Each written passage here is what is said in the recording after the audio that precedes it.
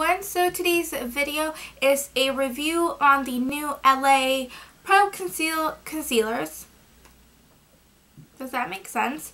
But I have two colors. One of them is in dark cocoa and the other one is in natural. Now, I bought natural obviously to highlight underneath my eyes, to bridge of my nose, all that kind of things, also to conceal.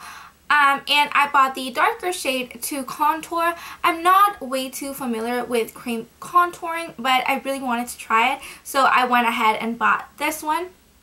Now, first things first, these are about $5, I believe, on the LA website.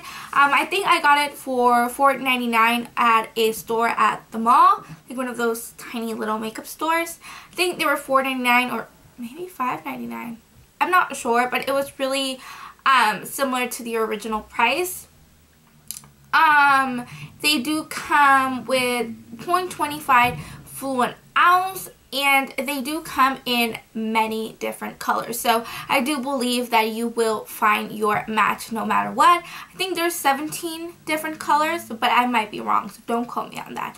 But I do know that there was a lot of selection for me, but I went with these two. So far so good. I have been really liking them.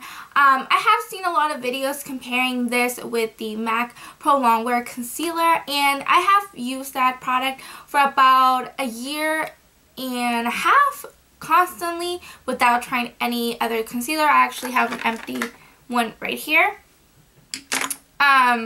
I don't have it right now in stock. As you can see, my bottle is empty, but I will be doing a separate video on that concealer because I do not think it's a dupe.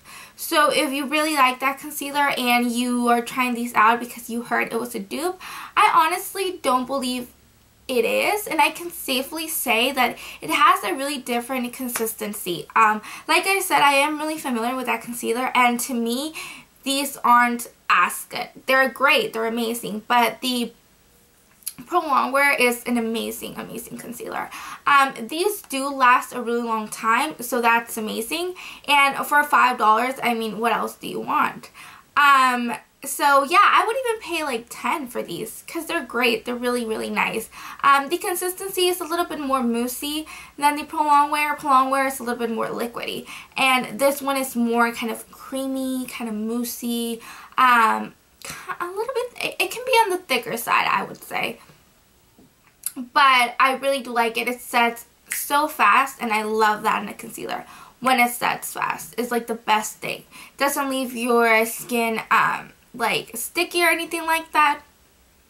So that's great. Has amazing coverage. If you're looking for a cheap, really good coverage kind of concealer, then I think these are the way to go. And this one for contouring, I have been really liking it. I have noticed though that I do kind of have to, when I draw the line, I have to go in and buff it as quickly as possible because it will kind of set on my skin.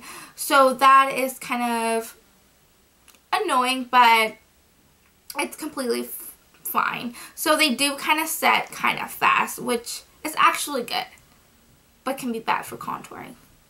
I don't know. But yeah, they are really good. One other thing that I don't like, which is actually nothing to do with the actual product, it is the packaging. I hate the packaging. I hate this like brush applicator thing. I think it's the worst thing ever. Like, ugh, I hate it. I think a lot of the product gets lost in the cap since it's so long, and it also I feel like it gets absorbed into the bristles. Maybe I'm crazy, but I haven't been using this product as much. I've had it for about 2 to 3 weeks, and I've only used it a handful of times, not because I don't like them, but because I, you know, switch up my products very often. Like I said, yeah, it doesn't seem like it has a lot of product.